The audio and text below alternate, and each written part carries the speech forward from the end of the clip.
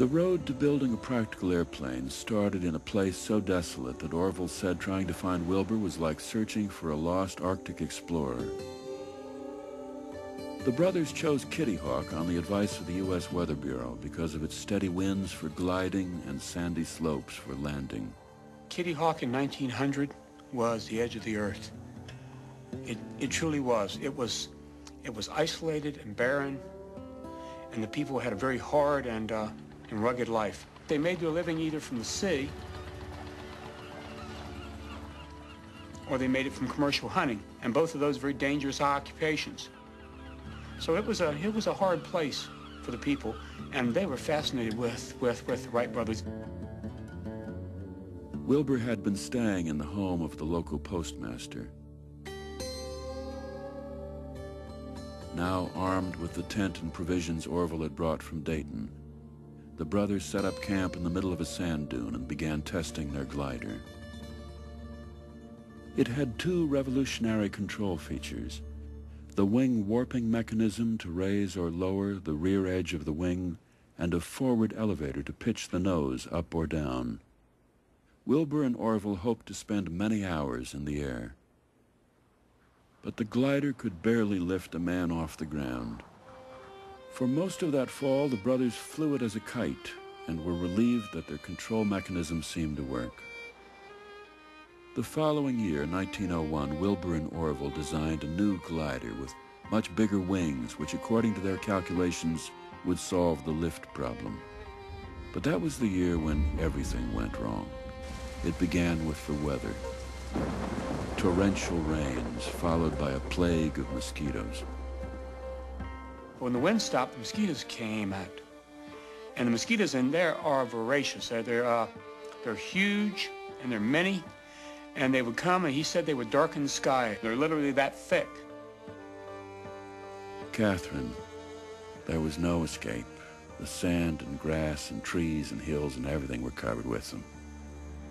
They chewed us right through our underwear and socks. Lumps began swelling all over my body like hen's eggs. Orville. The glider's larger wings did generate more lift than before, enough to carry Wilbur on short hops down the dunes, but still nowhere near what they had predicted. And now that they were gliding more, they discovered a major flaw in the control system. He attempted to make a turn. When that happened, he started slipping sideways. When he started moving sideways, he may have panicked. I know I would have in a similar situation, but he overcompensated. And rather than increasing his control, he lost complete control of the glider. He slammed into the earth, just straight down, the same way Otto Lilienthal had been killed, straight into the earth. He lost his grip, slid forward, and hit his forehead against the back of a strut and split his forehead open. At this point, Wilbur admitted believing that men would not fly for 50 more years, and the brothers went back to Dayton early. Catherine was delighted to see them, but remarked in a letter to her father, "The boys walked in unexpectedly on Thursday. They haven't had much to say about flying." Soon after their return, Wilbur was invited by Octave Chanute to address the Western Society of Engineers in Chicago. Preparing the speech was just the shot in the arm the brothers needed. It gave them a chance to review their work. Wilbur told Chanute what he and Orville had long suspected, that Otto Lilienthal's data that they had been using to design wings was flawed. Even Chanute, perhaps, thought at the time that it was perhaps a bit bold for two bicycle makers from Dayton, Ohio, to question the lift tables that had been produced by the great Lilienthal and published by the great Chanute, not to put too fine a point on it. The brothers certainly didn't feel that way. Back in the bike shop, Orville built a wind tunnel to test wing shapes, to see which one produced the greatest lift. Lift is, in order for a plane to fly, you have to get more pressure on the bottom of the wing than you get on the top of the wing. That's what holds it up in the air. And so obviously this gets into the question of, it's very important as to how your wing is shaped and at what angle you present it to the air and so on. And these are the things then that they were learning from their wind tunnel experiments. And you see, it was Orville's idea, and this was what a great leap of imagination this is. that a wing doesn't have to be full size to find out whether it works. We don't have to jump off a hill and risk our lives. A tiny metal wing, in proportion, will act like a 100-foot wing. It doesn't matter. Inside the wind tunnel, the brothers placed ingenious test instruments which measured the performance of the different wing shapes. Wilbur and Orville methodically recorded the results and produced reliable aerodynamic data. The Wright brothers are literally models of sort of the engineering method. Things have to mesh as you move forward. There's a lot of feedback. You never leave anything unsolved behind you. They weren't college graduate engineers, but at the same time, they were two of the best engineers working in the world at the time. Along with their ongoing work in the bicycle shop, the brothers feverishly began designing a new glider.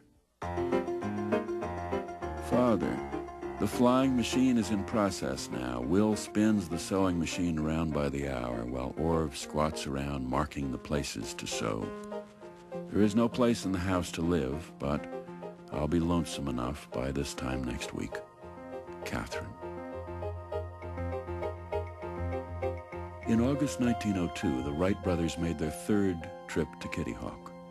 Wilbur wrote, "We fitted up our living arrangements much more comfortably than last year.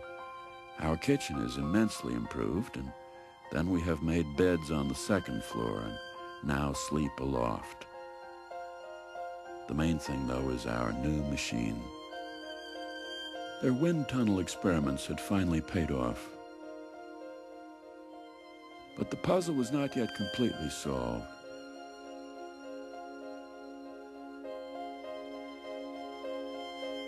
Every so often, the glider would still slip sideways during a turn and spin out of control. The fixed tail rudder they had added to their new machine didn't help. It was time for the Wright brothers' unique approach to problem solving. They argued. They fought. One brother would take one point, and one brother would take the other. And then sometimes they would switch sides, and they'd scream and shout just as hard in the other direction. Can you imagine walking by, and these men are unusual anyway. They're small, they're Yankees to use the local term, and to walk by and hear these two men dressed in coats and ties inside this shack screaming at each other about things that make absolutely no sense to anyone, at least not to the local people. Well, they could argue right to the bitter end, being assured that the other person wasn't terminally angry with them or something of that sort. It enabled them to really toss ideas back and forth and really function as an intellectual team. Together, the brothers solved the final piece of the puzzle. They hinged the tail rudder and linked it to the wing warping mechanism. Now, for the first time in history, man could glide through the air with control.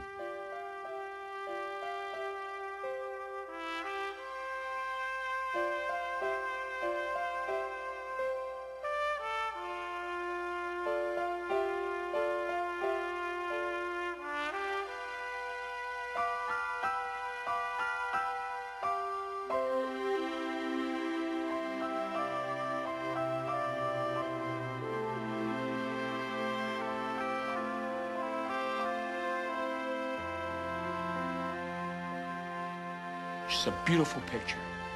Orville took it from the top of West Hill looking toward Kill Devil Hill. Will launched. He flew straight away to gain altitude and speed away from the hill, and he turned. And he said he knew at that instant, we have done it.